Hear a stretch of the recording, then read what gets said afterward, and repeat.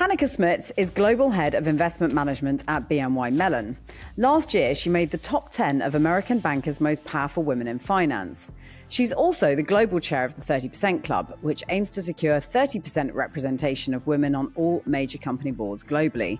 Her goal is to eradicate the need for the 30% Club entirely. And as a consequence, when my younger self entered the workplace, I just thought the sky was the limit. For me, there isn't a preferred model. It's sort of how you leverage the environment you are part of, right? How you use the capabilities of the enterprise to drive results. There's so much jeopardy as well involved in the figures and the sums of money that you're talking about. And I guess it becomes second nature to somebody in your position over a period of time. But that responsibility, does it weigh quite heavily? Hanneke, I wanted to start this pod by talking with you about your story and how you got to be the powerhouse that you are in the world of finance and your journey on the way to being that person. You're now the Global Head of Investment Management at BNY Mellon. And obviously, everyone's got their own path to tread. My daughter said to me the other day, well, Mummy, I think I might want to be a banker when I'm older. And I thought that was a really extraordinary thing for a 7-year-old to say. But it's not necessarily the first childhood dream that somebody may have. Was it your dream? Was it your passion? How did you come to be so interested in the world of finance? You know, it's very interesting that you asked that question because I often reflect on it as well. And as I go around and talk to younger people, my own daughter is 17 and I actually did a talk at her school and started to think back to my own 17-year-old self and what I was thinking about. And my passion was actually for languages growing up. I grew up in the Netherlands. I did the equivalent of sort of the IB in 8 subjects, and 5 of those were languages: Dutch, Latin, French, English, and German. And I wanted to pursue some kind of career that was going to combine languages, travel, and perhaps some work in the business world. But I ended up going down a different path, advised by my father, whose advice I did take age 17, and ended up going to a university that really set me up very well for life, called Nijrode in the Netherlands, which was modeled on a sort of American bachelor's system. And it was a business degree that I took, but it also gave you exposure to languages. We had American professors as well as exchange students on campus. It was quite global in its outlook. So to some degree, it satisfied my curiosity sort of for the world. And then when I finished that, it was only a 3-year degree, which for my generation was relatively short in the Netherlands because most degrees lead up to a master's.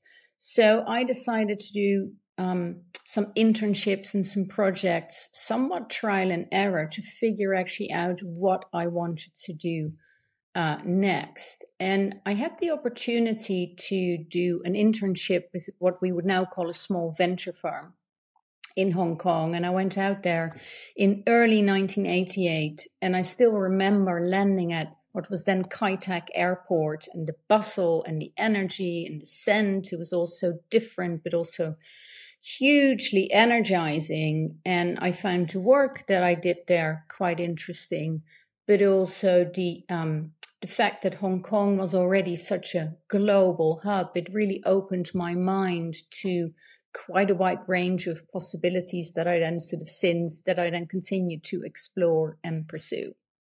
As a woman stepping into that world, did you always feel like the doors were open and anything was possible? It's really interesting now looking back on this notion of as a woman. As you know, I'm passionate about diversity. I'm passionate about advancing women and, quite frankly, many other people from different backgrounds in the workplace, because it's the diversity of thought that matters so much. But when I entered the world of work, I did not consider somehow that being female might be a disadvantage in financial services or quite frankly in other areas. And perhaps that came from the confidence that my parents had instilled in me. I came from a background where for both of my parents, education was really, really critical. I have a sister and a brother, and my father used to say to us that the key thing I can help you focus on is ensure you have a good education. You need to be, and used to in particular say to my sister and me, you need to be able to stand on your own feet and be financially independent. And when I can see that you can do that, then sort of my job is done. And he didn't really differentiate between my sister and myself on the one hand in terms of what he wanted from us and or expected of us and my brother. So as such, I did not come into the workplace thinking that I would encounter a different type of environment than the one that I had grown up in. To some extent, that very strong perspective that my parents delivered had really been passed down to them from my grandparents on both sides. On my father's side, they'd been born in the 1890s, had lived through 2 world wars, as well as the Great Depression, had lost their farm during, or had to give up farming in the 1930s. And the thing that got my father's father back on track was the fact that he had a higher level type of agricultural education, and he ended up working for the Ministry of Agriculture in the Netherlands. He had 6 children. My father was the youngest. And so for my grandfather, it was really important that his 3 daughters and my aunts, as well as his 3 sons, would be able to sustain themselves financially. And on my mother's side, they were in Indonesia during the Second World War, unfortunately spent some time in a prisoner of war camp, lost my grandfather towards the end of the war. And so my grandmother came back with my mother and my aunt and had to rebuild their lives back in the Netherlands. And again, there was a really strong focus on my mother's part that her daughters had to have an education that allowed them to be independent. So it really came to me through the generations. And as a consequence, when my younger self entered the workplace, I just thought the sky was the limit. You talk so fondly about your parents and your grandparents. Do you see your family as being the greatest influence on you? Yes, they were and have continued to be a huge influence on me. I was very fortunate to have a very close family, quite a large family as well, lots of interesting people. But also my father was a businessman. He was actually the first of his generation or of his siblings to go to university and was a successful businessman in the Netherlands. So naturally, as I pursued that path, he was a great mentor and a good advisor. I would turn to him for advice when I was faced with some with some choices in the earlier part of my career. He passed away 8 years ago, but there are still moments where I think, when I'm at a fork in the road, what would he have done? What would he have said around leadership and around choices that you make? It's interesting you mentioned that fork in a road. I mean, has there been one in particular that's had greater significance than the others, which has determined what's happened subsequently in the path in which you've taken? So I would say that there have been, when I look back over my career, it sort of had 2 quite big forks. I've spent time in the private markets world of investing between 1992 and 2000 and the end of 2014. And over that period, I only worked for 2 organizations. And a real fork in the road for me was in 1997, having been with one organization where I had a fabulous opportunity to learn a lot and hone my skills as an analyst. I got a phone call from effectively a competitor, which ended up becoming Adams Street Partners, where I spent 17 years of my career, to ask if I would set up I had an interest in being considered to set up their European investment portfolio and team, and subsequently also client base. It did mean I had spent a year in Chicago, and I thought about it long and hard because I was very tied to the company I had first worked for. They'd given me a great opportunity, and I'd learned a lot there over the course of the first 5 years. But now you get to the fork in the road and how one thinks about risk and opportunity. Being offered the opportunity to start a portfolio from scratch, a team from scratch, on one hand can be very, very scary, and you can only look at the risks, but you could also just look at the opportunity.